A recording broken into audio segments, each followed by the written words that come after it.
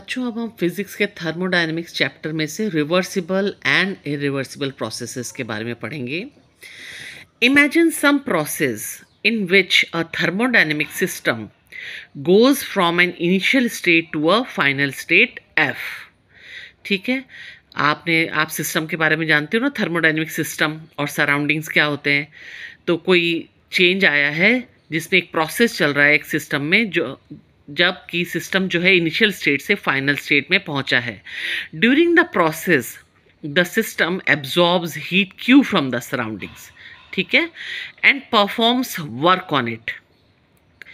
Q heat को absorb कर रहा है सराउंडिंग से और काम डब्ल्यू वर्क कर रहा है। Can we reverse this process and bring both the system and surroundings to their initial states with no other effect anywhere? क्या ऐसा पॉसिबल है कि हम इस प्रोसेस को पूरा रिवर्स कर दें? जो काम किया है सिस्टम ने वो हम पूरा वापस से हीट में बदल दें और ना सिस्टम में कोई फ़र्क आए ना सराउंडिंग्स में कोई चेंज आए, सराउंडिंग्स भी वापस फाइनल स्टेट से इनिशियल स्टेट में पहुंच जाए और सिस्टम भी फाइनल स्टेट से इनिशियल स्टेट पे पहुंच जाए, कहीं भी कोई चेंज ना आए। क्या आपको लग रहा है ऐसा पॉसिबल है? नहीं, ऐसा पॉसिबल नहीं है। ये सिर्फ एक आइडियल सिचुएशन है। आइडियली ऐसा पॉसिबल है, रियल वर्ल्ड में ऐसा नहीं होता है। Experience suggest that for most processes in nature this is not possible. The spontaneous processes of nature are irreversible.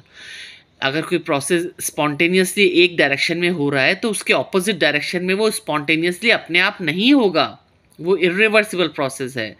Several processes of nature are irreversible.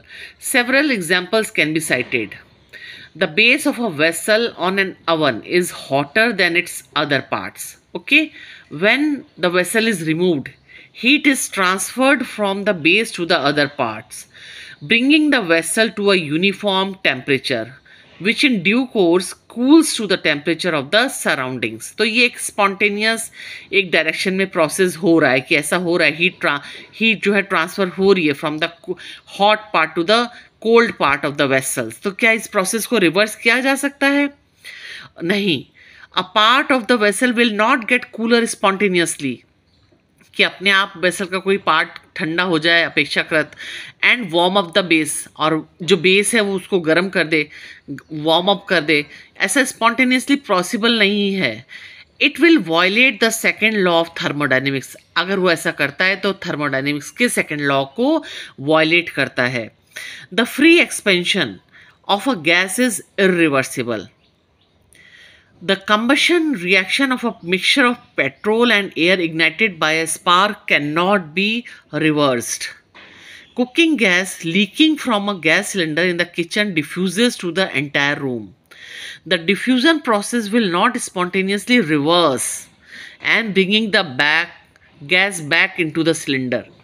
ठीक है, ये सब irreversible process चल रहे हैं नेचर में। The stirring of a liquid in thermal contact with the reservoir will convert the work done into heat. आप stirring कर रहे हो, आप काम कर रहे हो, तो वो जो रिजर्वायर की इंटरनल एनर्जी को आपने बढ़ा दिया, अब हीट में तो कन्वर्ट हो गया। तो आप क्या इसको रिवर्स कर सकते हो? आप जितना आपने इंटरनल एनर्जी में बदला है उससे वापस उतना का उतना काम मिल जाएगा आपको वापस बैक? नहीं।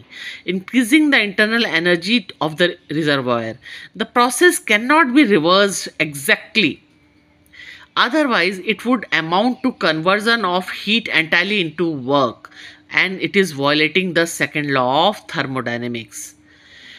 Irreversibility is a rule rather an exception in nature. तो ज़्यादा रियल वर्ल्ड में जो प्रोसेसेस हैं वो इर्रिवर्सिबल ही हैं। Reversibility is a ideal situation, है ना। इर्रिवर्सिबिलिटी arises mainly from to causes. क्यों ऐसा कह रही हूँ मैं कि रिवर्सिबिलिटी जो है वो आइडियल कॉज है, आइडियल प्रोसेस है? क्यों? क्योंकि कुछ प्रोसेसेस हैं, उसके कुछ कारण हैं। जैसे in many processes like free expansion on an explosive chemical reaction take the system to non equilibrium states. क्योंकि जो रिवर्सिबल प्रोसेस हो रहे हैं ना वो इसलिए हो रहे हैं कि वो नॉन इक्विलिब्रियम स्टेट से गुजरते हैं। टू मोस्ट प्रोसेस, और दूसरा कारण क्या है कि ज़्यादातर प्रोसेसेस में फ्रिक्शन होता है, विस्कोसिटी होती है और डिसिपेटिव इफेक्ट होते हैं दूसरी। तो ये सब कारण है जिसके कारण जो पूरी तरह से आप किसी भी रिएक्शन को रिवर्स नहीं कर सकते हो। That example, a moving body coming to a stop and losing its mechanical energy as heat to the floor and the body. A rotating blade in a liquid coming to a stop due to viscosity and losing its mechanical energy with corresponding gain in the internal energy of the liquid. Since dissipative effects are present everywhere and can be minimized but not fully eliminated, ये तो जरूर होंगे ही होंगे dissipative forces, तो इसके कारण most of the processes which we deal are irreversible, है ना. आप पूरी तरह से वापस से सिस्टम को और सराउंडिंग्स को अपनी इनिशियल कंडीशन में नहीं ला सकते हो from the final condition. A thermodynamic process state आई से स्टेट एफ में बदलना इज रिवर्सिबल. कब रिवर्सिबल हो सकता है? If the process can be turn back such that both the system and the surroundings return to their original states with no other change anywhere else in the universe. Not possible. From the preceding discussion, a reversible process is an idealized notion. A process is reversible only if it is a quasi-static system in equilibrium with the surroundings at every state and there are no dissipative effects. For example, a quasi-static isothermal expansion of an ideal gas in a cylinder fitted with a frictionless movable piston is a reversible process. तो बच्चों ऐसा ये सब ideal conditions हैं. ऐसा piston है जिसे वो फ्रिक्शनलेस हो, कंप्लीटली आइसोथर्मल एक्सपेंशन हो रहा है. आइडियल गैस रियल वर्ल्ड में है. तो ये इसीलिए मैं कह रही हूँ कि रिवर्सिबल प्रोसेस जो है कि आइडियल प्रोसेस है. रियल वर्ल्ड में processes are irreversible. Why is reversibility such a basic concept in thermodynamics? As we have seen, one of the concerns of thermodynamics is the efficiency with which heat can be converted into work. Thermodynamics में क्या चाहते हैं कि efficiency मिले, कि जितनी भी heat है वो पूरी की पूरी वर्क में कन्वर्ट हो जाए.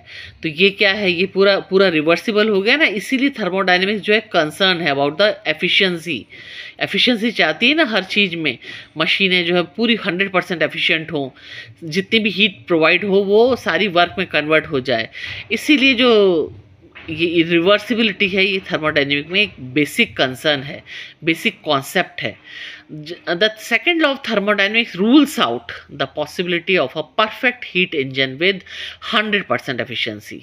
But what is the highest efficiency possible for a heat engine working between two reservoirs at temperature T1 and T2? तो थर्मोडायनेमिक्स तो कोशिश करेगा ना कि हाईएस्ट एफिशिएंसी का हीट इंजन बना लिया जाए.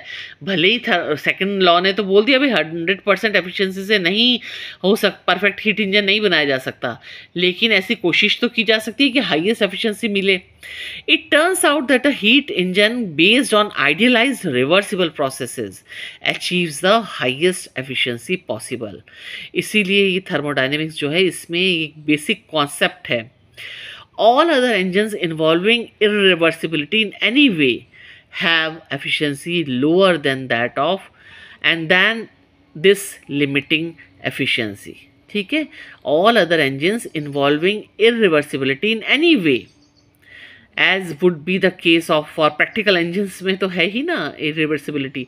तो इसीलिए जो है इनकी ये एफिशिएंसी कम होती है. ये थे बच्चों रिवर्सिबल और इरिवर्सिबल प्रोसेसेस.